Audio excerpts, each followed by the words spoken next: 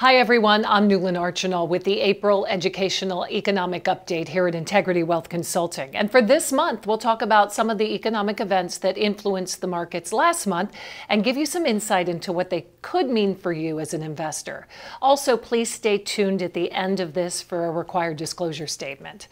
So after several very rocky months in the markets, March finally brought more optimism with several consecutive weeks of gains. That was due in part to a weaker dollar compared to other currencies.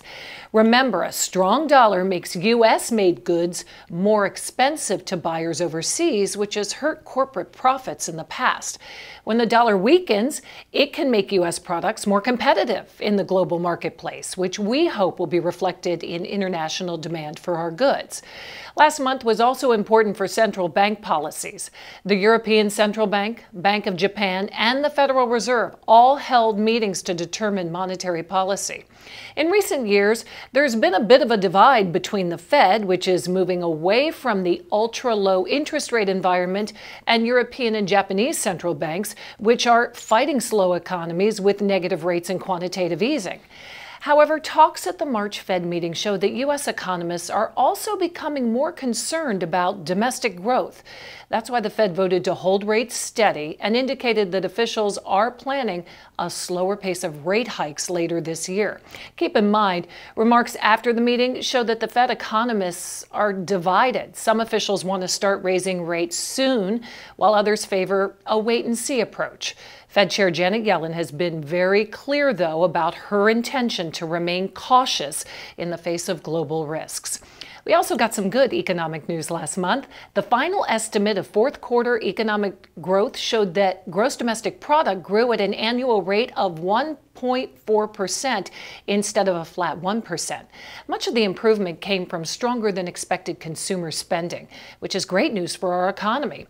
The labor market also continued to add jobs and strengthen in March, which also supports further spending. On the other hand, the increased spending at the end of 2015 may have come at the expense of growth in the first quarter of this year.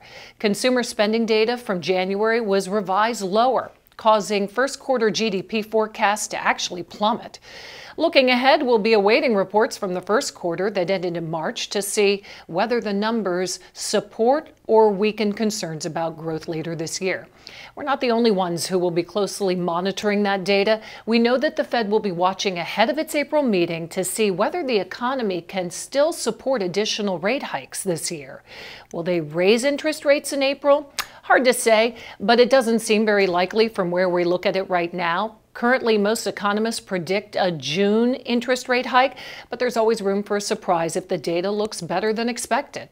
That's it for now. I'm Newlyn Archinal here at Integrity Wealth Consulting. And please remember that nothing we talk about here is a recommendation.